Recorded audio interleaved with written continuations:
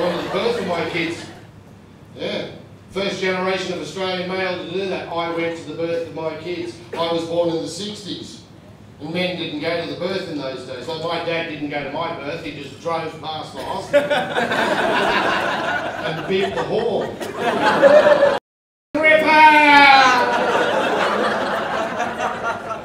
I went to the birth, I had no idea what I was going to go through. I asked Dad, he said, I don't know mate, I went through a carton. So I went to the birth, I only had one job at the birth, well two. I had to support and encourage the wife and cut the cord. Cut the cord. Yeah, it's more like a Telstra cable, but I cut it.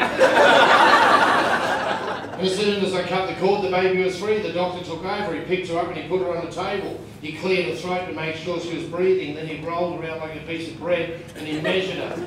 And he yells out to the nurse, 46 centimetres. And then he picked her up and he weighs her and he goes, 6 pounds, 4 ounces.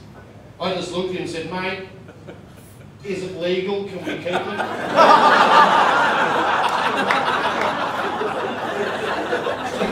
First photo of my daughter's holding by the ankles.